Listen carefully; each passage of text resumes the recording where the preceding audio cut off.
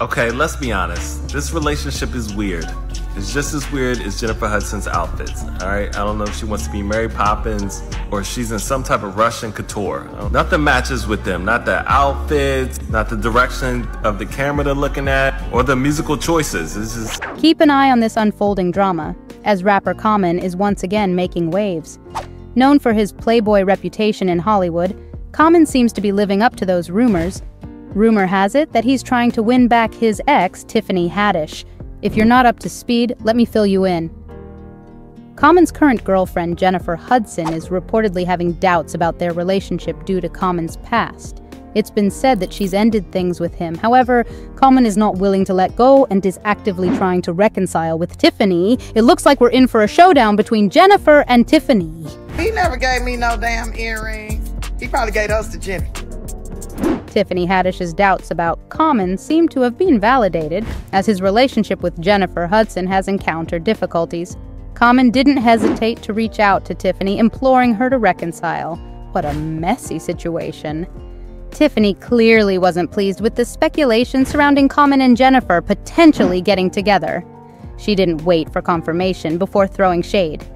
I have to hand it to her. She was committed to her role as a critic. Tiffany couldn't resist pointing out that Common was a notorious player and that he was likely to break Jennifer's heart sooner or later. Tiffany had every reason to be cautious. She had been burned by Common not once, but twice. They first connected while working together on the movie, The Kitchen, and their relationship became quite intense. Tiffany was deeply invested and hoped for a serious commitment. However, Common surprised her by rekindling his romance with his ex, Angela Rye. Ouch. Tiffany was devastated. She had believed their connection was genuine. Despite the heartbreak, Tiffany didn't hold a grudge against Common. She was still enamored, but as the saying goes, once bitten, twice shy. Angela and Common's reconciliation hit a snag quickly.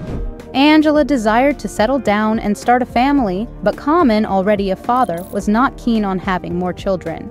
Their differing aspirations spelled the end of their relationship, and they broke up after about 5 days. As soon as Common and Angela parted ways, Common wasted no time in seeking affection from Tiffany again. She didn't make him beg, because by 2020, they had reunited and she was deeply in love. They tried to keep their relationship under wraps, but then the lockdown occurred, and they ended up quarantining together. Their attempt to maintain a sense of mystery quickly unraveled, and fans discovered they were dating. A little later. Before reuniting with Tiffany, Common had a history of unsuccessful relationships. However, many believed that he and Tiffany were well-suited, particularly since he stated that he had undergone therapy following his previous breakup with Angela Rye, aiming to improve as a partner. He even suggested that he might be willing to marry if he met the right woman. You want to be a husband one day. You have a rather famous relationship coach. Oh yeah, yes, Michelle Obama. She has definitely helped talk me through just certain moments of relationships. We had conversations, and she has given me a lot of wisdom. But one great thing that she told me as I was going through this journey was that you have to understand you're not going to get anybody that's perfect because you're not perfect. So understand that there's some certain things that you will compromise in choosing that partner. But as long as the core values, the values that are most important to you, that person, marks off on that list, then you good. She gave some good advice there. That's good wisdom. She does some really good wisdom there. Tiffany invested her heart and soul into the relationship, holding on to the belief that Common was the one. Let's be honest here. It was evident to everyone that Tiffany was deeply in love with Common, much more than he appeared to be with her. I'm not trying to criticize Common because it's not like he went out of his way to mistreat Tiffany or anything like that. It was just clear that he wasn't returning the same level of affection that Tiffany was putting into the relationship. Even Stevie Wonder could see that Tiffany was far more committed than he was. Take Tiffany's 41st birthday, for example. She was brimming with excitement and couldn't stop talking about it. In one interview, she shared her birthday wish list saying, "I'm just hoping me and my man, we go in hot air ballooning and have us a nice little meal. That's what I would like to do on my 39th birthday. I got drunk with my grandma, never done that before, and my 40th birthday, I had a bat mitzvah, and that was super fun. This birthday, 41, I want to go up in a hot air balloon. Either Common didn't pick up on the hint, or he simply didn't care. Not only did he skip the hot air balloon ride, but he also didn't plan anything special for Tiffany. All she received was a bouquet of flowers, and that was it. Talk about disappointing.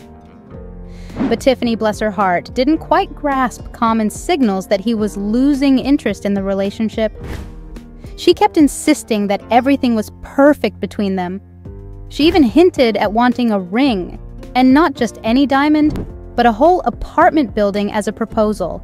I'm gonna put nothing extra on it. If you want to marry me, you can give me an apartment building. Oh, okay. That would be, you don't want a ring, you want an apartment complex. I'd give you a duplex, an eightplex or something. You know, the homegirl be like, where your ring? I thought you was engaged. Where your ring? Where your carrots? Carrots. Girl, please, I got you. Tiffany remained incredibly optimistic about her relationship with Common, almost excessively so. Despite his underwhelming birthday gesture, she clung to the belief that he was the one. However, her expectations appeared unrealistic, particularly in light of Common's apparent lack of enthusiasm. While she envisioned grand romantic gestures, he expressed a preference for living in the moment rather than making long-term plans.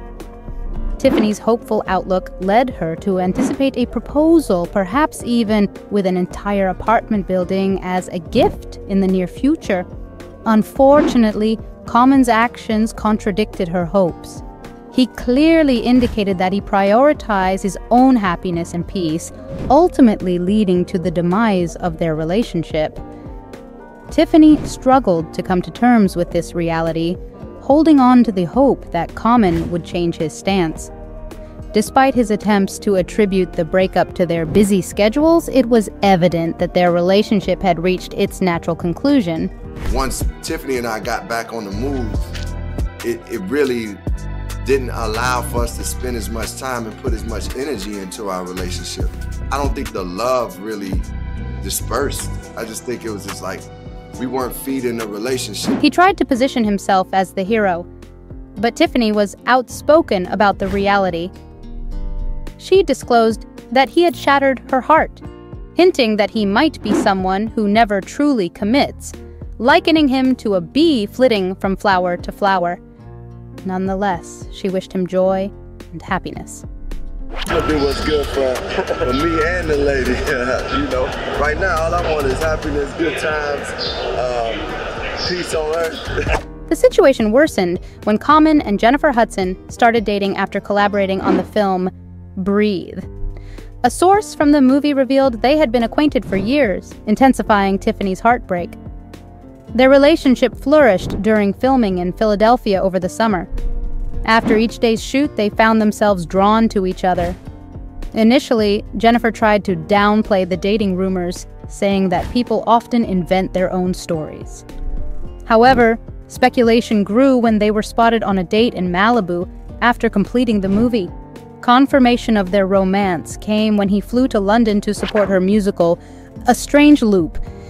An insider revealed that there had been speculation for months, but their trip to London together made it clear they were a couple.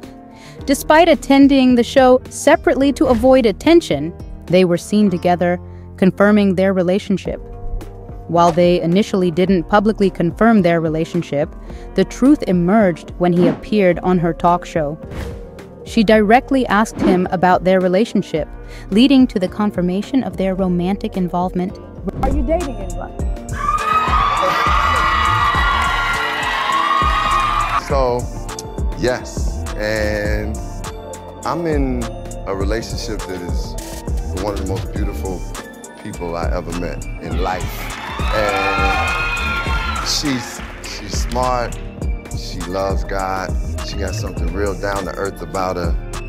She's talented, but I set my standard kind of high because she had to have an EGOT. She had to win an Oscar on her first movie. I set my standard high. She had to get her own talk show. Oh, okay. Yeah, so. The day after the interview, Tiffany appeared even more upset. She opened up about her relationship with Common, confessing that she was still hurt by his actions. She described their relationship as the healthiest and most enjoyable one she had ever experienced, where she felt safest compared to all her other relationships. However, the breakup was not mutual. It was more him saying, "I think this relationship has run its course," while she was thinking, "Okay, you're going to be a 50-year-old single man, okay?" Despite Tiffany's emotions, Common remained firm, asserting that he was deeply in love with Jennifer. However, rumors are now circulating that Jennifer is reconsidering the relationship, realizing the extent of Common's playboy reputation. Oh, that was a predictable turn of events. Common does have a history of relationships with high-profile women in the industry. In his interview with Jennifer, he mentioned being attracted to powerful women, and his exes certainly fit that description. Serena Williams, Erykah Badu, Taraji P. Henson, and others have been linked to him, earning him the Playboy label. Rumors suggest that Common is considering a serious commitment with Jennifer, possibly even marriage. However, Jennifer is cautious about settling down with him, given his questionable past. An insider revealed that after her engagement ended, Jennifer was firm in her decision never to marry, believing it wasn't in her future. But then Common came into her life and changed her perspective. Despite his history with other famous women, Common is reportedly committed to their relationship. However, Jennifer is wary, having been in a long engagement before and not wanting to end up in another failed marriage. Her hesitation is understandable, especially considering her past with her ex-fiancé, David Otunga. Their romance began in 2007, and it quickly became serious as they fell deeply in love with each other. Less than a year later, on Jennifer's 27th birthday in September 2008, David proposed on one knee, and she said yes. It seemed like they were destined for a happy ending. However, tragedy struck shortly after the engagement when Jennifer's brother-in-law committed a horrific act, taking the lives of Jennifer's mother, brother, and nephew with a firearm. David stood by Jennifer's side, offering his support during this difficult time. In the same year as their engagement, Jennifer found out she was pregnant, and in 2009, they happily welcomed their son, David Jr. Their small family appeared idyllic, but rumors of tension began to surface about their relationship. These rumors were fueled by their prolonged engagement. By 2010, they had been engaged for over 2 years, leading to speculation about the timing of their wedding. The speculation continued for another 2 years. By 2012, it had reached a peak, but both Jennifer and David maintained that their relationship was strong. David explained that their decision to postpone marriage was due to their need for closure regarding the tragic murders of Jennifer's mother, brother, and nephew. They were waiting for justice to be served. In a joint statement, they expressed relief, saying, "That was something that weighed heavily on our hearts for so long, and now we finally feel like we can breathe a sigh of relief. Everything is good now." This explanation bought them more time. By 2014, it was clear that Jennifer Hudson and David Otunga's relationship was facing challenges. Despite their efforts to portray perfection, even fans began to sense that something was amiss. It became apparent that David's devotion was not as strong as previously believed. For example, his lack of public support for Jennifer and his absence during some significant moments in her life and career raised red flags. In 2017, after 9 years of engagement, they could no longer maintain the facade and decided to be honest about their split. Looking back, there were signs of trouble long before Jennifer Hudson and David Otunga's breakup. Jennifer dropped hints in interviews suggesting that David might have been insecure about her job and fame. She mentioned how he wasn't thrilled about her weight loss and transformation, which should have been major warning signs. For example, during an appearance on The Jay Leno Show, she was asked about her fiancé's thoughts on her new look. Jennifer responded, "He's getting adjusted to it. He's not really into change that much, so he fusses at me like, 'Why do you have to get all dressed up to go out? Why can't you just go out like you used to?' And I'm like, 'I'm a walking billboard.'" After their split, things quickly deteriorated into a messy situation between Jennifer Hudson and David Otunga. It escalated into a full-blown showdown with legal battles, accusations flying, and plenty of drama that seemed to drag on endlessly. Jennifer was the first to make allegations, claiming that David had been a terrible partner and father. In court documents, she accused him of becoming aggressive and threatening, alleging mental and physical harassment. She also portrayed him as insanely jealous to the point where his suspicions about her became absurd. David, however, wasn't backing down. He retaliated with his own accusations, alleging that Jennifer had been unfaithful seeing other men. Jennifer vehemently denied this, claiming that David's jealousy had led him to allegedly use their son as a pawn, attempting to get him to spy on her.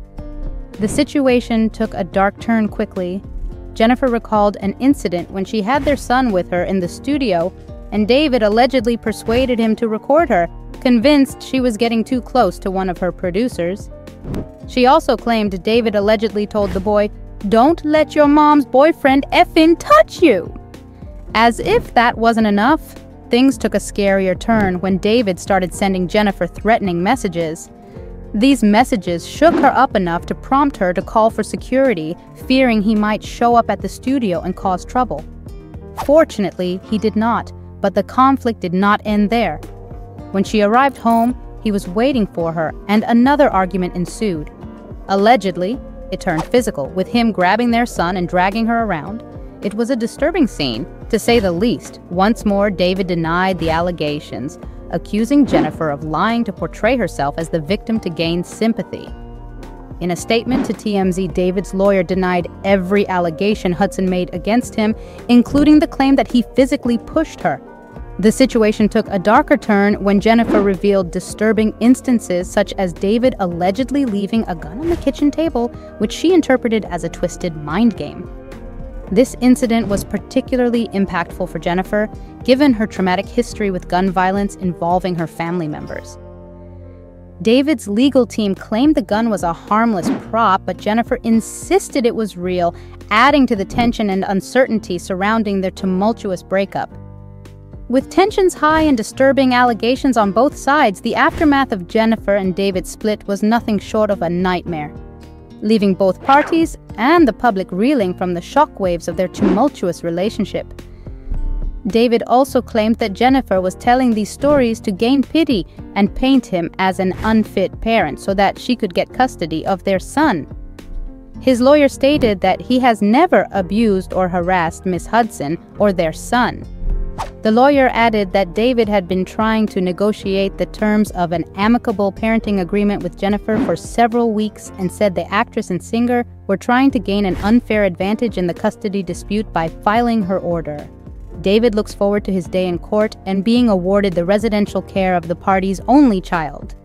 It makes sense why Jennifer was hesitant to make things official, with comments like, "Once bitten, twice shy." She wasn't going to make the same mistake again, and it seems like she might have been right to turn Common down.